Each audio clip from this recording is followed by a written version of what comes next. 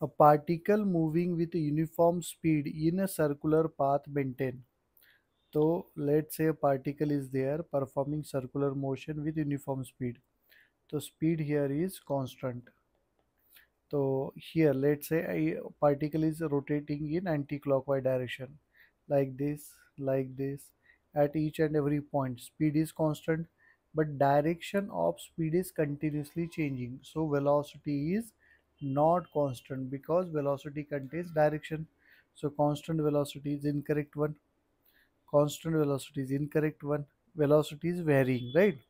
And with constant acceleration, we know that whenever particle performs circular motion and moving with uniform velocity, it has only one acceleration, that is called as centripetal acceleration, which is equal to v square by r. As v is constant, r is constant, so centripetal acceleration will be constant. So constant acceleration is correct one, varying acceleration is incorrect, so option b is a correct one.